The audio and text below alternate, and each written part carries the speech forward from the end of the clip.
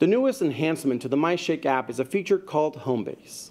The HomeBase feature allows users to set a default location where they can receive earthquake early warning alerts, even if location services are temporarily down or turned off.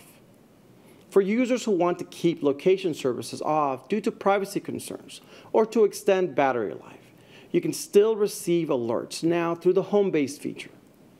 To activate the HomeBase function, users should update their MyShake app and navigate to the settings page, where they will find an Add HomeBase Location button. For more on the MyShake app in earthquake preparedness, visit earthquake.ca.gov.